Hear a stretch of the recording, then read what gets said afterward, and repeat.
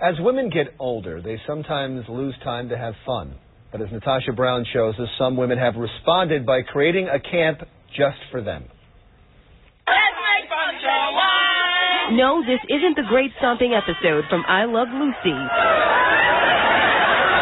For these women, it seems just as therapeutic. This feels good! I'm stomping problems away. I'm stomping grapes.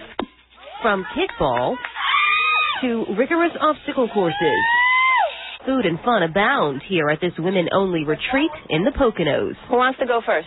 Camp Bombshell is about putting yourself at the top of your to-do list and making time for yourself, because if you're not happy or not nurtured, you really can't make anyone else happy. This is how the Miami Bombshells actually began, as a small group of strangers gathering to share life experiences.